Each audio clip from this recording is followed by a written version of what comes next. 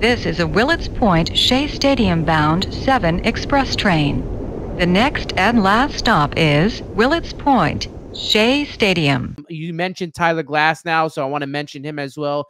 This season, 10-7 with a 3.53 ERA. 21 starts was the most of his career. It's concerning for me that he's been injury prone, and I kind of want to stay away from that. I feel like if we were a player away, I might entertain this as that final piece of the rotation. Let's see if we can, get that, 1A, 2A, 3A top line starter, because we know he's got the talent. Right. But what history has shown, especially with this team and injuries, I don't know, man. I don't know if I'm willing. I don't think they have to give up a top prospect since he's going to be a free agent next year, but I don't know if I'm willing to do this with Tyler Glasnow for 1 year and then it doesn't work out.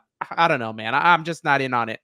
It's like I'm teetering left and right, because like the devil on my shoulder is saying the guy has not been healthy throughout his career. Do you really want to give up assets when you don't know how much of a turnout you're getting next year? He could be productive, but for how long, right? That's a question mark. But then the angel on my shoulder is saying this guy is literally looks exactly like one of my favorite actors in Cillian Murphy. So that's a plus.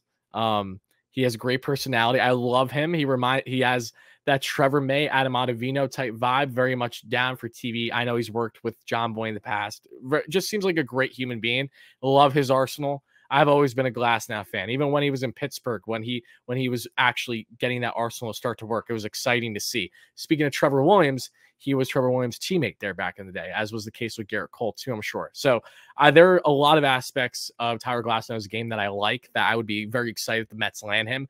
But I know that there are a lot of risks involved with that. And given the type of team that the Mets currently are and how they're profiling versus others, I think Glasnow is destined to land elsewhere. And the Atlanta Braves definitely stick out to me.